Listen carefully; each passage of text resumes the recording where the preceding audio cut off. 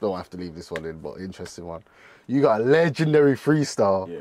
Johnny Gunz. Okay, Yeah. Everyone knows that one. Everyone, like everyone. That was a mad thing, yeah. Cool. So back then, like obviously you was blowing up, you was the big dog. Johnny Gunz was coming up, boom, boom, boom, blah, blah. But people was liking him and that, yeah. And then it was like separation. You get what I'm saying? I don't know if you spoke about it before or whatever, but do you mind speaking about what the separation was between you lot? Because that was like Sneakbo, Johnny Gunz, boom, boom, like, you know what I mean? Like, yeah. You know what it is, yeah? This is what I'm saying. The YouTube confuses people sometimes because, like, Johnny Gunz ain't my brethren.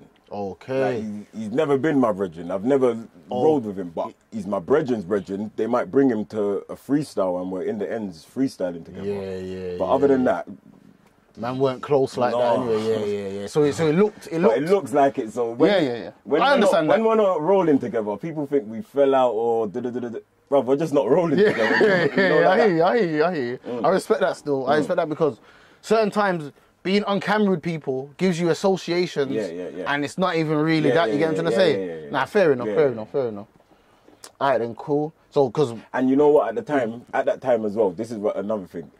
We had the same people where we don't get along with, you feel me? So, like, that's why my brethren, like, it was just confusing. It's mutual and it's mutual brethren, you know, like that. Like, but yeah, he's from some next ends. I don't even know where he's from, to be honest. Okay. Cool. Do you think you started the wave? Now, what I mean by started the wave is like,